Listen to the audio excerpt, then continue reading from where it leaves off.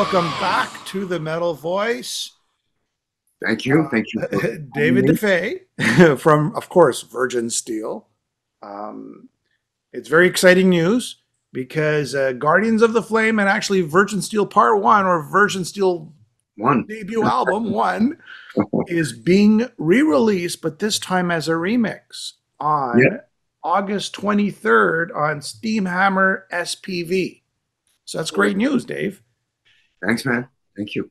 I remember the last time we talked to you about a year ago, you were saying on the first album, that is, you're not quite sure about if you had the masters in good condition to be remixed. Was it AI that helped you sort of rebuild what was lost? Well, no. It's really just the old school, taking the actual physical tapes, putting them in the convection oven, baking them, taking them out, and making brownies with them. No, transferring and going from there. Yeah, that was a. It worked pretty well. They actually held up pretty darn well. More so the second album than the first album. But yeah, even the first album is all pretty much there. A few things along the way that you got to deal with. Something's kind of missing. How do I deal with that? Whatever. But I made it all work. That's pretty amazing. I thought, like I know that Blue Oyster Cult, they used AI to separate Oh yeah. to separate all the instruments, and I guess in some cases it can be done, in other cases probably can't be done, and then sort of remix what's there. So I'm not sure, if you did that or not, but apparently you didn't. You did it the old school way. Yeah, there were a couple of things that the actual multi-tracks were a little problematic. So I did a little bit of that on one or two songs, and it's not the best way to go about it. I don't know. I guess it all hinges on the mix, how dense the mix is, and so it understands what's going on. So it's very little of that went on. Most of All it was right. just I had the original multi-track, and away we went. Let's go back in time, and as we go back in time, we can revisit what has changed and what hasn't changed on the first and the second album. Sure. Okay, we've already gone through, how you got together as a band, but you're at the starting point. You're you and Jack and the rest of the band. You're writing the material that was to be the demo that turned into the album, right? So let's Yeah. start off at that point. You're writing these songs. I mean, would you have a clue that these songs would be, remixed and reissued and remastered all these years later? Not really. No, no. We were just together about 3 weeks, putting together this stuff. Jack had a lot of ideas. I had ideas. We put them together, and we went into the studio and just basically played live. And that was it. It was supposed to be demos, but we started making cassette copies of the album, sending it out, and people liked it. So we had the bright idea, well, why don't we press this thing? And press it we did. I pressed up 5,000, sold 5,000 basically from the trunk of my car, driving around to record stores and different distributors and mailing others away. And within a very short period of time, they sold out. So we said, all right, let's do another 5,000. And then once those were pressed up and starting to go, before they were finished with that batch, we had a deal with Music for Nations in England and Mongol Horde in the States. So it all went very, very quickly. What was the scene like back then in '82? If you just go back in time, I believe Manowar were starting off. Did you have a connection? And you guys are in the same area, more or less, in the New York area, I guess, right? Well, they're upstate New York. We're more closer to the city. We're on Long Island. But we didn't really know them then. We didn't really meet them until about 83. Yeah, so like when Guardians came out, we did our first shows with them. So yeah, it was fairly often, fairly early, but not during the first album time. Yeah, it was the second album that we First met. album time, are you playing L'Amour's? Are you playing this? Yeah, yeah, we played L'Amour's with Anthrax, and I remember because they were up and coming. We played the shows with Manowar. We did shows on our own. We did a lot of shows at a place called Cheers, the Rock nightclub, which was like just basically down the street from where I lived. And they used to have mostly cover bands in there. That was the scene back then. Mhm. But you also had bands like Zebra who were doing a mix of new music, their own music, and Zeppelin and whatnot, and Twisted was around doing a lot of stuff, and they started doing more and more of their own music and less of the cover thing. So yeah, we were coming in on that scene and into that whole world. Yeah, I was going out to see all those bands, before Virgin Steel formed, and then we just jumped in and were sharing stages with people like that, and so on and so forth. In 82, would you say that there was more traction happening globally or more traction happening locally for Virgin Steel? Uh, Prior to putting out the first record, it was a bit more on the local situation, but those cassettes were finding their way to Europe, and then that's why that happened. I mentioned Twisted Sister; they were working with people who we worked with afterwards. I think there was a label called Food for Thought. It was two guys, Steve Mason and Martin Hooker. They were working with the Twisted people, and we knew about that. And then those two guys formed a new label called Music for Nations, and we were in fact MFN1, Music for Nations 1, the very first release on this new label. And after that, they signed up everybody: Rat, Merciful Fate, Wasp, Metallica, and the list goes on. Everything metal was like on that label. When you were signed to that label, was it a fair contract? I guess since you have your masters today, you must have acquired them back, or you already had them from the start.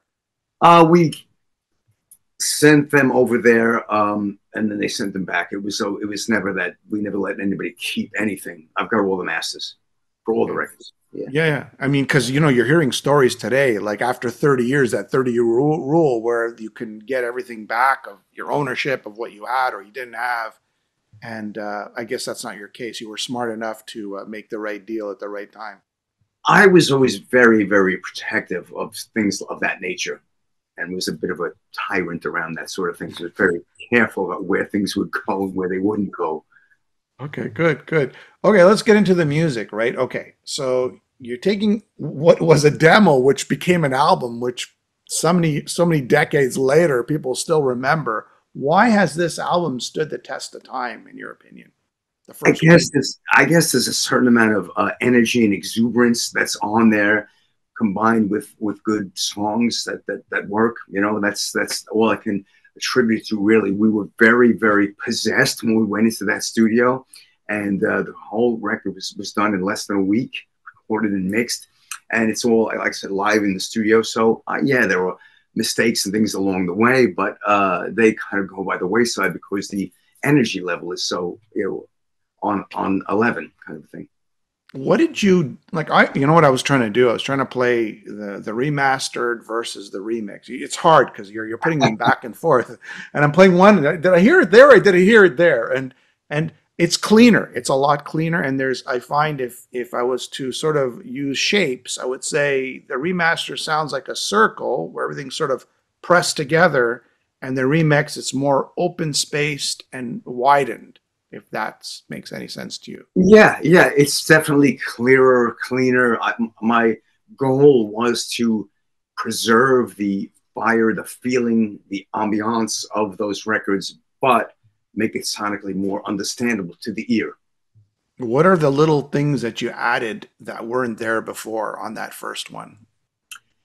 There are some little keyboard flourishes, things like that. Some things in the, but they're not like very uh, high in the mix, but they're in there. Things of that nature. Occasionally, some synthy guitar type things that are in there.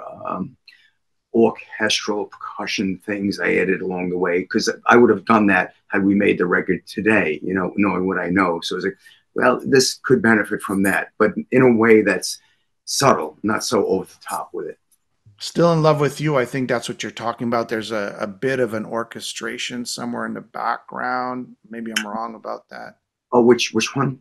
Still in Love Still with in You? Love with You. Yeah. I think right in the, like sort of like just lingering in the back. There's a little bit of an orchestration happening. It's keyboards, I guess, right? Yes, there's a lot of actually that one probably has the most of what I did for that album. That one and also Children of the Storm. Yeah, and the Children of the Storm, I found it's still heavy, but the guitars are a little more lower in the mix. but somehow, I don't know, you captured the whole song itself was heavier. But Yeah. Yeah, the drums are more weighty in that. It's like a Zeppelin kind of mix, like the early Zeppelin stuff, but the drums were like where all the power came from. You can still hear Jack, of course, everywhere, and what's important to be heard is all there. But yeah, I tried to balance it a bit more. Whereas the original mix was very edgy, very trebly, kind of like you wouldn't want to listen to the record more than once in one sitting, kind of a thing. Your ear gets like fatigued after a while. I tried to make it so like yeah, you could put the record on all day and you could enjoy it. how long did it take you to put this all together, the first album, like the remix and I did both kind of like one after the other, so it's hard to say. I actually started with Guardians, and then I saw that was going well. I said, well, maybe because I thought originally maybe I'll just remaster the first record, but then I was like, wait a minute, this is going well. Let me at least give it the old college try on the first record. And I said, all right, yeah, this is fun. This is working. This is going to happen. Let's carry on. I guess it was several months for both of them. Yeah. What's it like? So now you're listening to your vocal takes and you're listening to the guitars and the drums and you're going, it really brings you back, doesn't it? It's like, oh man, sure. I remember shit. How did I hit that note? Like, it's like, it's crazy. I'm thinking about like all kinds of things. I had times out with Joey Vasing, the drummer, Joe, Jack, going to clubs together and gigs we did and so on and so forth. Yeah, it all came back. And I actually spoke to Joey actually while I was in the middle of doing this. I hadn't spoken to him in ages. And we made plans to actually see each other. Yeah. So that's good. So you bring back the memories. Yeah. What about the other tracks, the demos? I think there's a lot of stuff that were demos from before, right? Or was there anything new that you put on that you haven't sort of re-released? I know there's been a lot of releases over the years. Yeah, on Virgin Steel 1, there are all these 4-track demos. The Virgin Steel 1 was made with an 8-track studio. But we had done, right after we did that record, we went into a small 4-track studio and demoed some things that ended up being on Guardians, like Life of Crime and Burn Sun, and then a new song called The Lesson. So those were 4-track demos. That lesson never appeared anywhere. I just put that on there and said, okay, let's use those because that's from that era.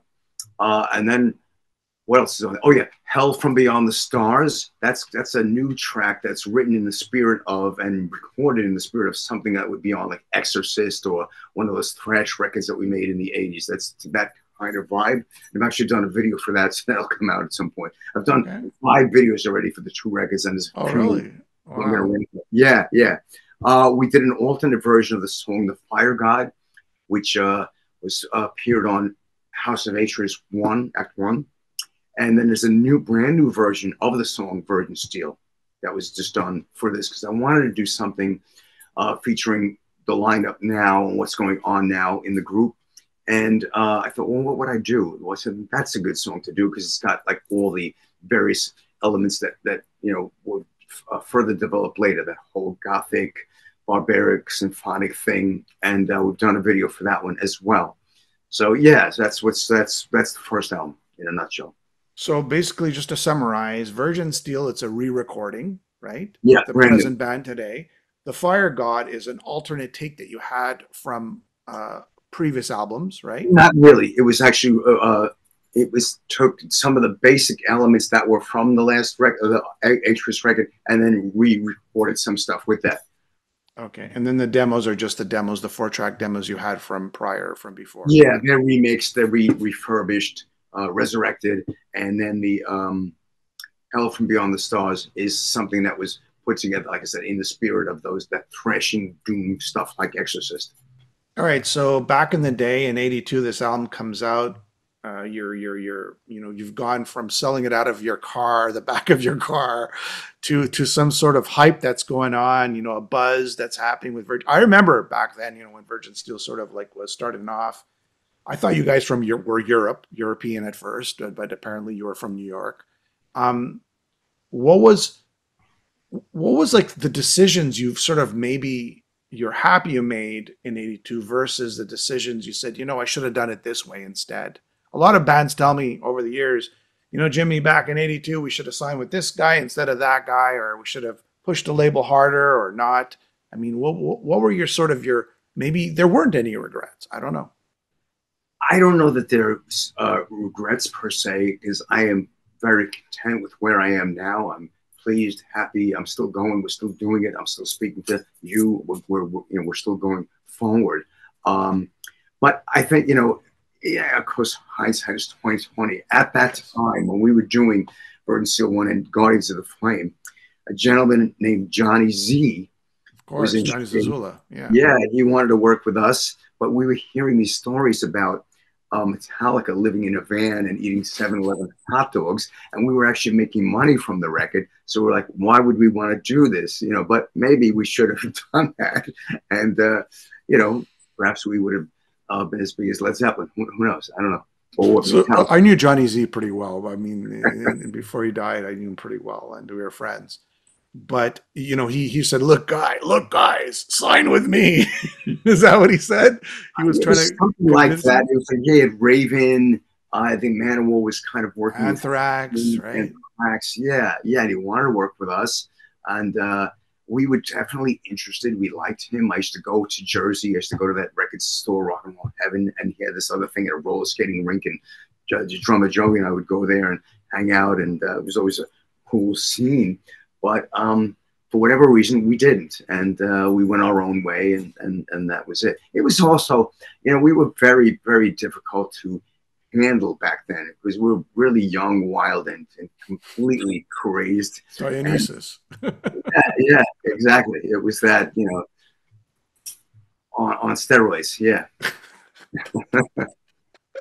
All right. So some good buzz from the first album, right? And then you're going, okay, now we got to come out with the second album, right? Yeah. Um, how long did it take you to write the second album?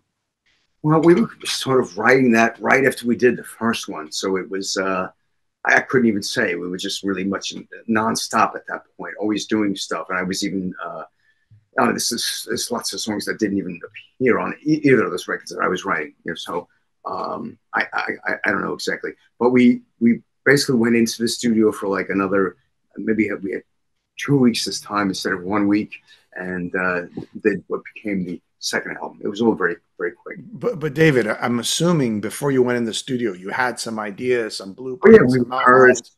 Sure, we rehearsed, and we had the song "Guardians of the Flame." That's something I put together with Jack. We had the Redeemer. That's another one we put together. He and I. We had he had Life of Crime, Burn the Sun from the 4-track demo. So we just tweaked them, and from playing them live and whatnot, they took different shape. Metal City came about. I Had a Cry in the Night, and Don't Say Goodbye. Was written those, brought those to the band. They liked them, and we did those. The other thing I found when doing this transfer of the second record was this crazy thing called Chaos Caprice. It was this wild piano solo I had done. It's a Yeah. minute and 3 seconds long. I said, I forgot about that. Then I was like, oh yeah, now I remember, why we did that and where it went down. So that's going to go where it was supposed to go when we did the album, in front of Crying the Night. So that's where it goes. Did you redo any vocals, or did you have any alternate vocal takes? There was some alternate vocal things here and there on the second album, a little bit on the first album, not really very much because it wasn't really the tracks left over for it. But on the second album, there were a couple of things that I was able to say, that actually might be better. Let's go with that, because like when we mixed that album, Guardians, I'm talking about, it was like, all right, if there was a double, just you didn't even know, because you didn't have a chance to really listen back. Which was the better vocal? You just put one up and the other one sat behind it. So now you can actually listen. I had the time, well, this one is actually better than that one. Let's feature that one rather than that one. So some of that went on, and some of that went on with a little bit of everything, So I think on "Don't Say Goodbye," you added a little keyboard there on that song. I think the orchestration sort of keyboards in the background, which makes it pretty cool.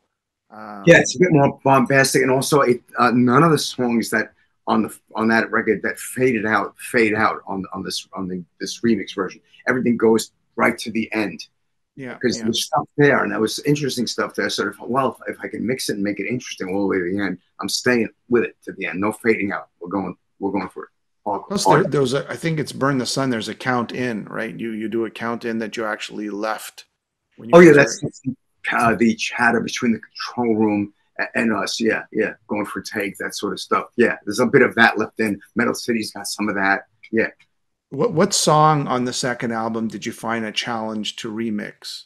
You just going, oh my God, I got to get this right. It took the longest amount of time. I think probably the longest was Metal City, only because I was not happy with the sound of some of the guitars. Just trying to like find that sweet spot where they jump and do their thing, and they're not ripping your ear off, but they're still chunky and powerful. That was tricky, but all the songs had their little issues because like it was done, like I said, very very quickly. So some of what was printed was a bit weird. Like we were doing multiple mics on the guitar cabinets, distance, near, that kind of thing. And sometimes they were blended, and they weren't blended necessarily always that well. So it was a challenge to kind of work that out. And sometimes the ones that I could see from the track sheet, the things that were printed got erased for something else. So there was some stuff that was not there. So it was like, okay, how do we work this? Let's be creative. Let's think. All right, I know there's a solution, and there always was a solution. Did the second album back in the day, I'm sure it's outsold the first album, correct? Yeah, yeah, it did. Yeah. You had better distribution, you had Yeah. better on the shelves. I mean, what was the buzz like for the second album? Now you're two albums in. I think, was it in 83 or 84 it was released? I think it was 80, 83 came out. 83, Yeah. right? I think you were on tour with Anthrax, and did you tour with Anthrax and Raven, or was We, that we did some one-off type things with them. Yeah. what was it like back? I mean, we went with Motorhead, you went with different Yep. bands out on tour, right? We played with Mountain. We played with Crocus, Manowar. Yeah, we did lots of stuff. Yeah, the doors started opening more when we did the second album, more gigs, and just more and more fan mail started coming in. I had this massive box which got filled up, and then you need another box and that kind of thing. So it was growing and growing. Right after we did Guardians of the Flame, probably within a matter of weeks or 2 months, maybe, we went in and did those EPs, Wait for the Night and Behind the Night. So we were definitely like, just trying to stay in the studio and keep pumping out more tracks, and that's why those are also included on Guardians of the Flame. And Yes, yes, those were which is remixed pretty also. cool. Yes, yes, yes. That so we should talk about the bonus tracks. I'm the One, Go Down Fighting, Wait Wait for for the the Night. Night, and then we'll get into the covers. But what did you do differently on those tracks? Like you just basically, what did you do differently on those? Those were even rawer than what went on the Guardians record. And we used a different engineer for most of that, who was more in training Hmm. than the other guy we used on Guardians. So things were a bit more rough and ready all around. Uh, but it was a good experience. It was a lot of fun. We did everything super, super quickly once again. And I don't know, it just seemed to work. I'm just crazy nights in the studio, crazy days in the studio, and people going ballistic. Everybody in the band going ballistic.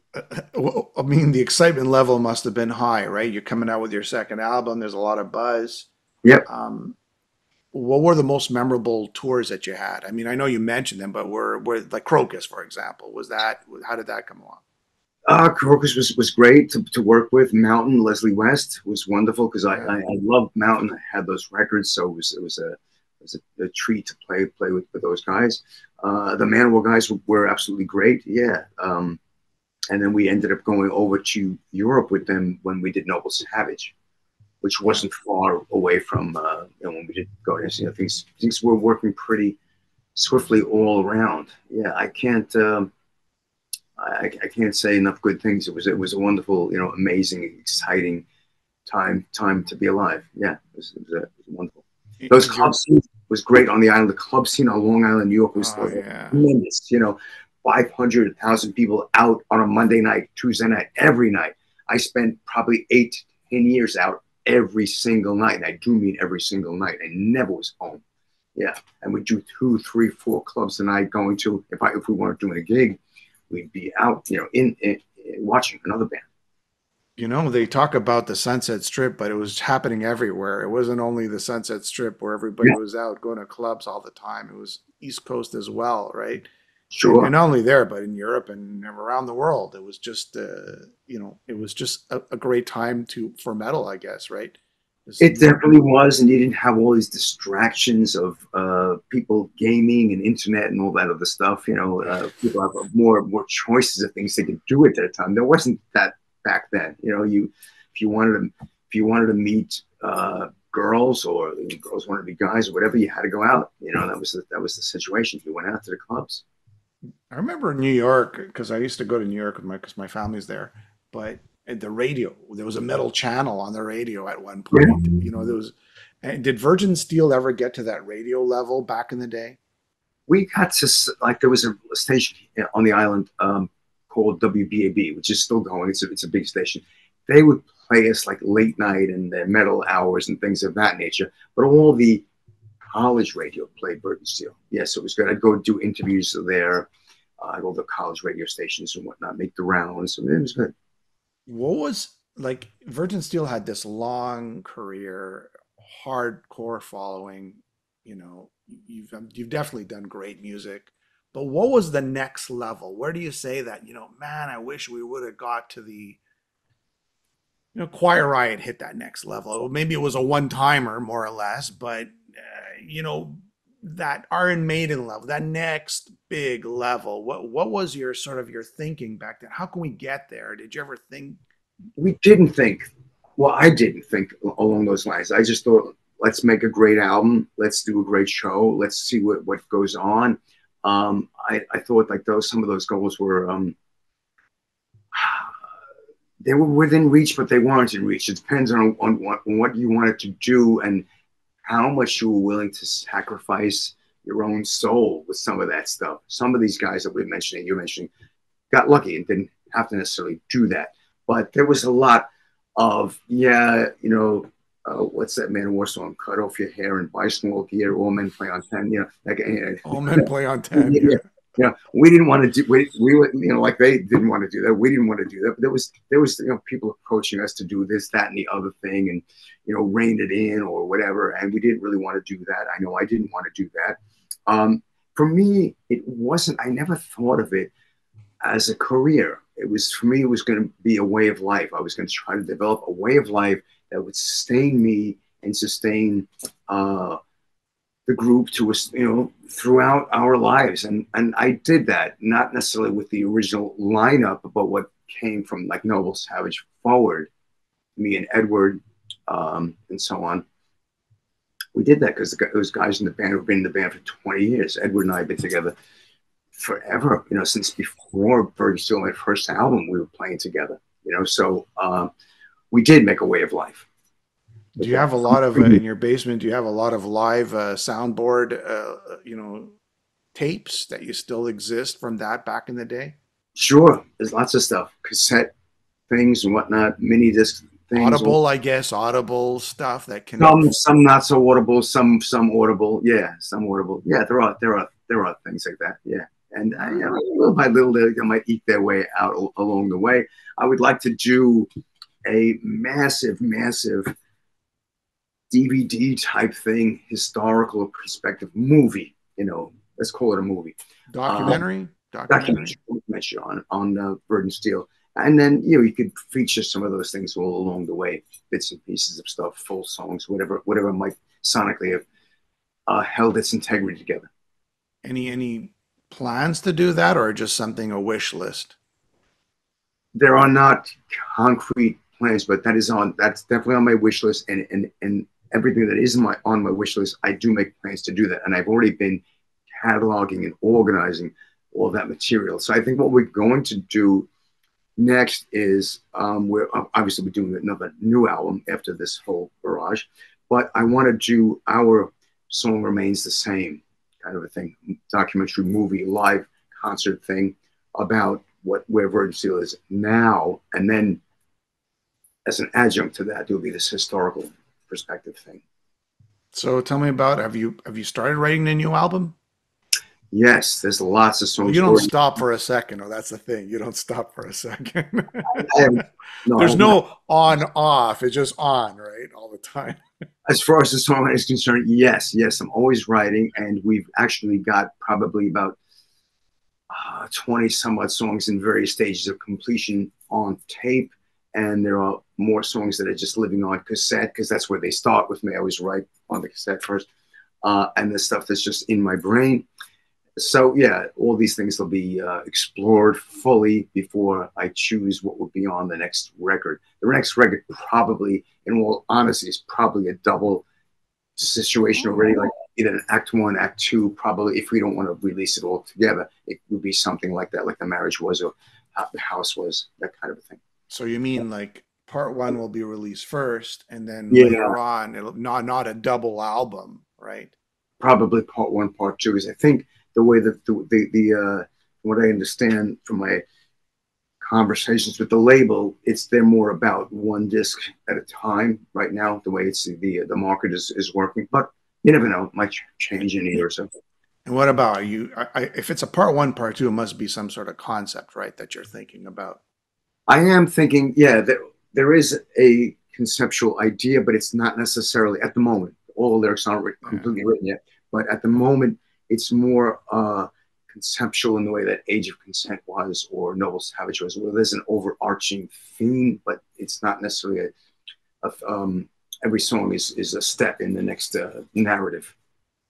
What do you do? Like you just say, you know what, I'm gonna start talking about this subject, and I'll start exploring that subject, and I'll go deep dive into this. How do you do it? Or just it naturally comes about? You just think of ideas, or how do you get that concept? Like after, and you know, it's not like it's been a lot of years here too, right? So you know, you start running out of directions, right? You've covered so much ground.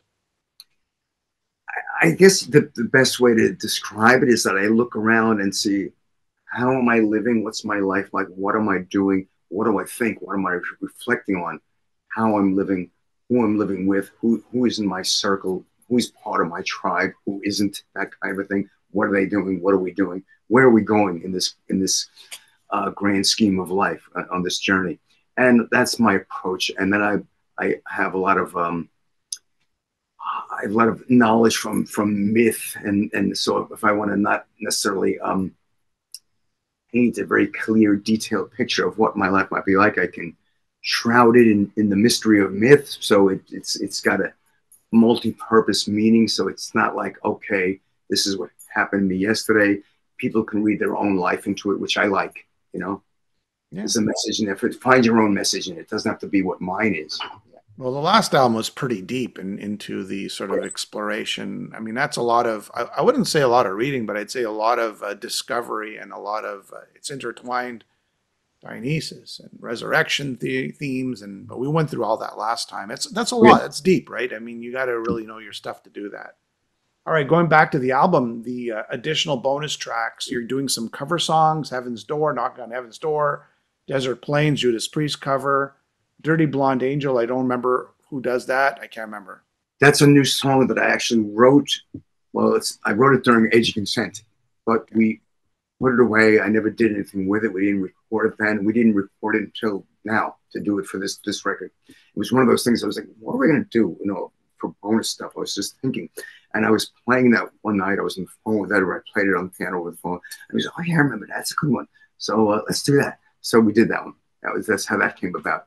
So that's not even a re-record. That's a brand new song. That's a new song. Yeah, yeah. And it's written in the spirit of like something for Age of Consent, or might have even like just like a little before Age of Consent when I wrote that. So I thought that might fit in with the vibe of Guardians. Let's see how that works. Desert Plains, that's an alternate version, different mix of what we did on Age of Consent, the Judas Priest cover. And it's funny, I tell people this now and again, and they're like, what? I thought that going out to the clubs for a period of, every night for 8 to 10 years, I saw this band, Swiftcake, who I became friendly with. and they played Desert Plains. I thought they did it. I didn't know it was a Judas Priest song. I thought Swift Pig wrote it. So I said, this is a great song. I discovered that Judas Priest did it. And our approach when we did it was like, well, let's change it. Let's make it different. So it's got the keyboards and whatnot. So it's got a different feel. And it's got some of that darkness and some of that energy that Guardians has. So I thought that might work on that record. And I think it does. The other track, the Heaven's Door Suite, is a rewritten, reconvened, restructured idea of Knocking on Heaven's Door. Other things. So that, and just to clarify, like there's remix, which is you're taking old music and you're just remixing it, right? There's re-recording, basically today, your band, and you're re-recording a song. And then there's touch-ups, I guess, on alternate takes. So where does this fit? Where does Heaven's Door? That's new. Those are new recordings. Those are new. So we got Dirty Blonde Angel and Knocking on Heaven's Door as two new songs. That, and even Desert Plains, is that considered like a new version of that song? It's mostly the old original performance, but there were other vocal takes on there. It was like, wow, I never listened to this. This is actually better than what we actually used last time. So let's use this here. That kind of a thing. Yes, there's a little bit of that. There's one or two guitar things that were a little different. There's solos. There was a couple of solos that Edward had done, and then there's other stuff that I added on, and then mixed the whole track again. All right. So actually, there's a lot. That's a lot for people. You know, you've really included a lot of stuff. Is the original album going to be on this as well, or is it strictly the remix, the anniversary remix? All the remix stuff. Yeah, there wasn't room on unless they wanted to do a second CD. Yeah, and that's what I mean. Yeah. Sometimes bands they like, I think it was Dio. He left the original mix, and then he put the remix on the same. But that was like 5 CDs or something, right? Yeah, it would have been something larger than. Yeah, I did that with Visions of Eden. I remixed the full record, and then I gave a remastered version. So there were 2 discs on that release. All right. Is there anything that you want to add to? Oh, I should ask you, what about touring plans? Okay, COVID's all gone now, and people are back on. I think last time we talked to you, still things were sort of not quite there yet, but COVID's gone. What do you have in terms of touring plans? We are doing the True High Festival in Germany on August 24th, the day after these records are released. Okay. We had been offered a bunch of dates in Italy, some festival things, but the new government that just came into Italy would not give the promoter these permits they needed for these other outdoor open air things. So that's going to be postponed to like autumn or winter. So we'll be going there then to do some of that stuff. And somebody approached me about doing like 16 dates, possibly with Ross the Boss. Cool. So speaking of Manowar, that could be a nice reunion to do something like that. So yeah, I'm up for it. Let's see how it develops. Is that with, like, I know Ross too, but would that be considered like US dates? Is that what he's looking at? These were I was approached from somebody on our German office. So these would be, I believe it was going to be Germany, Austria, Switzerland, I think France, they said, Denmark. It was like 4 or 5 countries. It'll be like 12 to 16 dates. I'm not exactly sure if it's going to manifest, but we'll see. I'm keeping. I'd like to see some Canadian US dates with Ross. That'd be a perfect mix. That'll be nice. Sure. So let's just reach out to the promoters right here and now and say, give them a shout. All right. Is there anything else you want to talk about in regards to these albums? Tell people about them. It was. I can tell you, it was a magical experience to go and try to resurrect these in this way, and it brought back, as we discussed earlier, so many memories, mostly good, of people, places, and things that I've known and experienced I've had, and I think it's a very honest approach to what was originally there. I just said let's bring these back to a feeling as if we had just recorded them today and mixed them today with that same kind of vibe, that same kind of energy, only just, more understandable for the ear. And I think that mission has been accomplished. All right. You know what? On that note, thank you so much, David, for being on the show again. You know, I think we covered everything. I think we're back. People, all they need to know is on this show, and that's it. No one else. That's it. That's all it. right, buddy. Thank you so much for your time. Have yourself a wonderful night. And you know what? I'm in Canada, so I hope one day Virgin Steel will be around somewhere where I am at. Just to I hope so as well. Yeah, I'd love to meet you in the face-to-face mode. Yeah. Have a great night, okay?